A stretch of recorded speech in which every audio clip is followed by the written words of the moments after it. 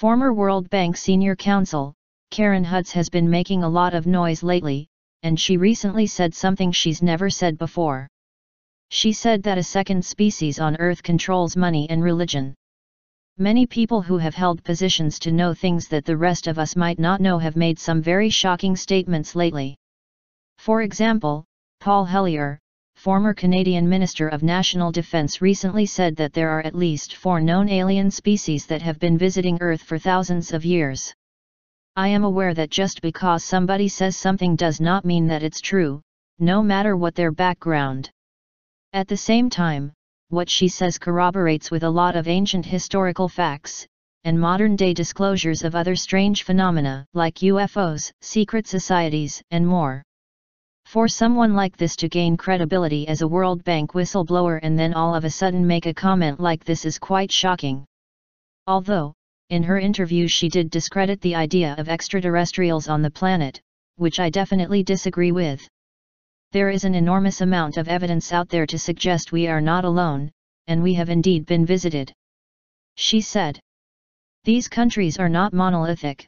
There are forces fighting the corruption and there are forces that have totally been co-opted, and the way they act is treasonous to the people in those countries. The group that's behind the network of control are the Jesuits, and there are also some groups behind them. One of these groups are hominids. They're not human beings. They are very smart, they are not creative, they are mathematical. They had a much stronger force in the earlier Ice Age. They have elongated skulls. They may produce offspring in mating with female humans, but that offspring is not fertile. We live in a world of secret societies and secrets, and the information that ought to be public is not public. This quote is from the show that you can watch following a link below this video. Karen held her senior position at the World Bank for 12 years before deciding to blow the whistle on the World Bank and corruption within it. She studies law at Yale Law School and economics at the University of Amsterdam. She worked in the U.S. Export-Import Bank of the U.S. from 1980 to 1985 and in the legal department of the World Bank from 1986 to 2007. She established the Non-Governmental Organization Committee of the International Law Section of the American Bar Association and the Committee on Multilateralism and the Accountability of International Organizations of the American Branch of the International Law Association. These are shocking statements that come shortly after gaining attention for being a credible World Bank whistleblower, stating that the world is in a currency war, that the Federal Reserve continues to print money like crazy, and if they keep going at the pace they are on, other countries will no longer accept this currency.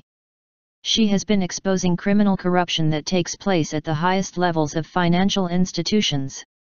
In 1999, she reported the corrupt takeover of the second largest bank in the Philippines. She's exposed the collusion that takes place between financial institutions and various governments, and much more. Keep in mind that the reality of many strange phenomenon has a large amount of proof to back it up, or at least be open to the possibility.